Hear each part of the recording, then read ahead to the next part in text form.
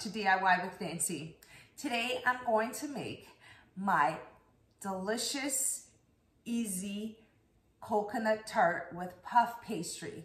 Yes, it's a mouth-watering coconut tart. It's creamy and it's so delicious. And I'm going to show you how to make my coconut tart, Tarte de Coco, step by step.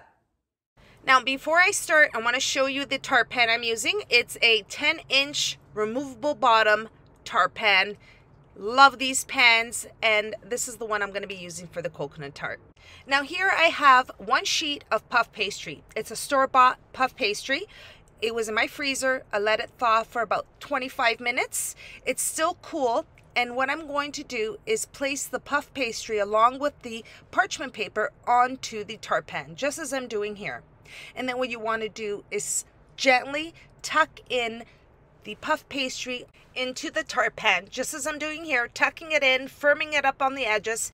And here you can see I have extra puff pastry. I'm not going to need that. And to remove that, all I'm going to do is simply roll my rolling pin on top of the tart pan. And this is just a little easy technique that I use to remove the excess puff pastry that I'm not going to be needing. So next, what I'm going to do is just simply remove the extra puff pastry around the pan.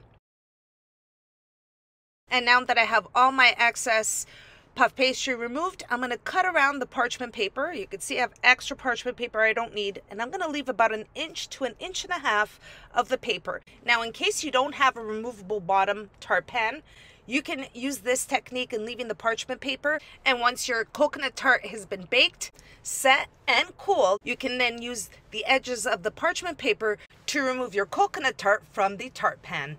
Now I'm going to place this in the refrigerator and let it chill while I prepare the coconut filling.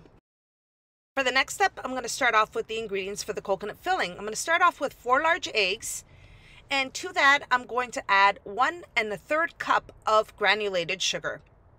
You're going to mix that together. You can use a stand mixer or a hand mixer. I'm going to use a hand mixer. It's just really quick and easy, this recipe, so I'm going to use the hand mixer and combine the sugar with the eggs until it's nice and creamy and well combined.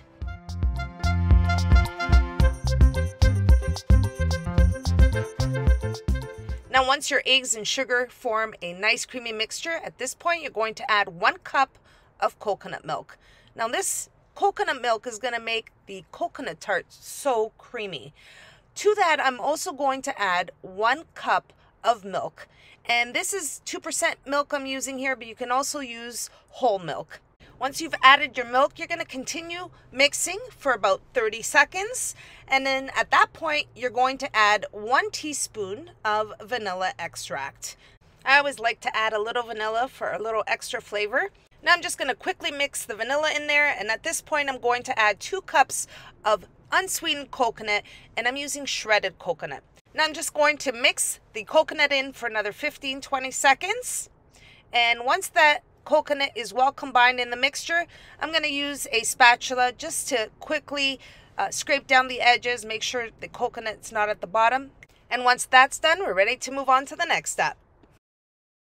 Okay, I've removed the tart pan from the refrigerator. All I need to do is pour the coconut mixture right into the tart pan. At this point, I have my oven preheated to 350 degrees. Now I just want to scrape down the bowl, make sure I have all the coconut in there.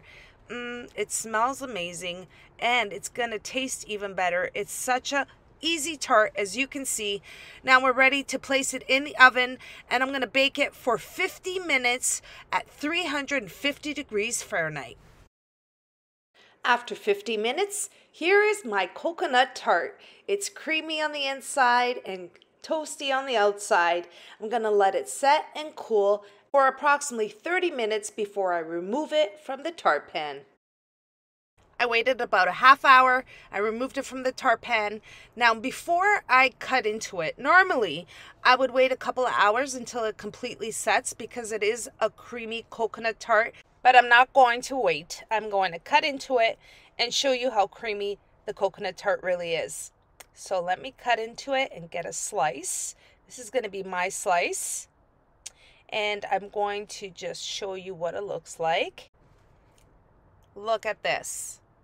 It's a delightful, delicious, creamy coconut tart. Now the coconut tart has not completely set, but I can tell you, if you take a bite of this coconut tart, it will absolutely melt in your mouth. And let me show you what it looks like inside. The combination of the puff pastry and the coconut, let's take a bite.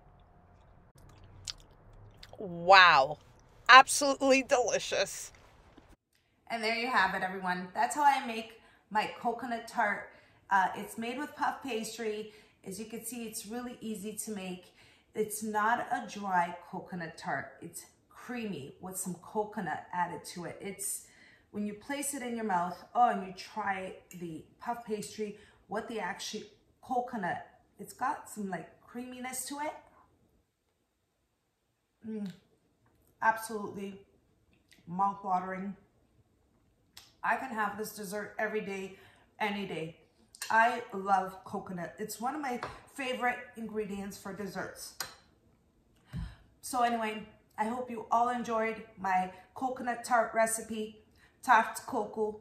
And if you did, don't forget to like and subscribe. And until next time, everyone, thanks so much for watching. Take care.